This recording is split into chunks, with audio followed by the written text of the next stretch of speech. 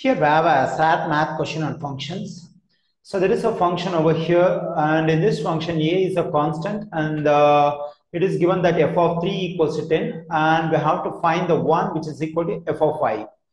Okay, here they are not asked us to find the value of f of 5 as a numerical value. So they are asked us to find the value of f of 5 in terms of the same function with some other values of x like 0, 3, -3, -5.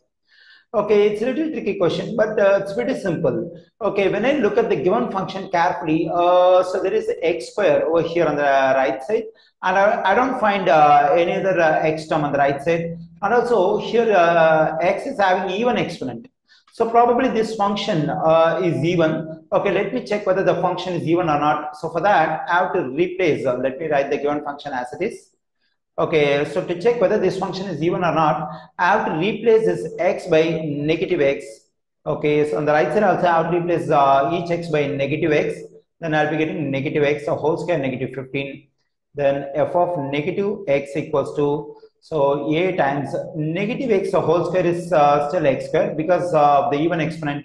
So the negative will become positive x square -15. So when I plug in x is equal to -x into the given function, it is still equal to the original function f of x. Okay, so then we get f of -x equals to, so actually ax square -15 equals to f of x. So instead of that, we can write f of x. Okay, in a function, when I plug in x is equal to -x, if it results the same function, then the function is even.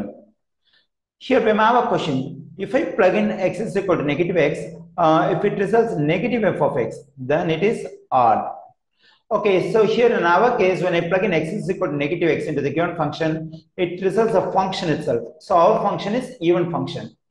Okay, since our function is even function, even if I plug in x is equal to -5, it must result f of 5.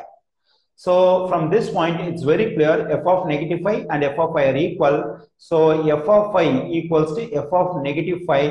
So the correct answer choice for this question is option D.